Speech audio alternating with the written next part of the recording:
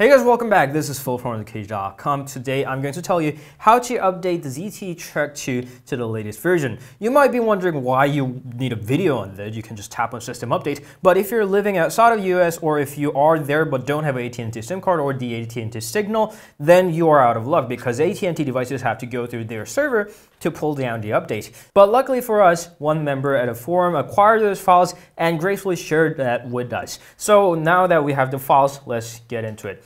So before we go on, you'll need a microSD card. Any capacity larger than 2 GB is fine. So just put that, copy that file into your microSD card. I'm just gonna put it in the root directory.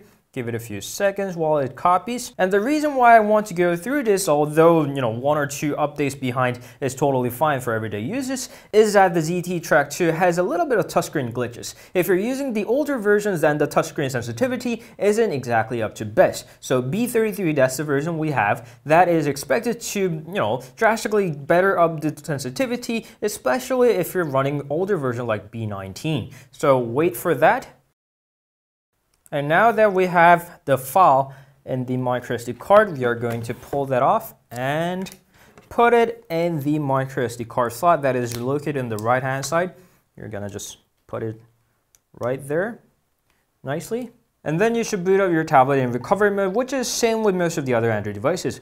Volume up and power key in the same time. So give it a few seconds, and there is your AT&T logo. And even after that, keep on pressing the volume up button, and you should be greeted with the Android recovery. So there, you obviously see one menu, apply update from SD card. You can select that by the power key right there.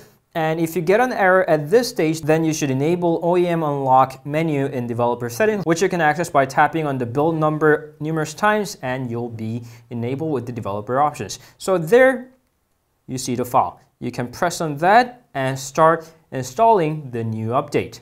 After that, it's gonna start installing the update and wait for a while, wait till it completes its processes, and you'll be greeted with the new version of B33. And that's how you update your device to the latest version without getting connected to the AT&T network. Thank you all for watching. I hope it was a very simple process, as it is. If you have any questions, please leave them down in the comments. You can always meet us on Instagram, Facebook, Twitter, and Google+, and we'll see you guys later.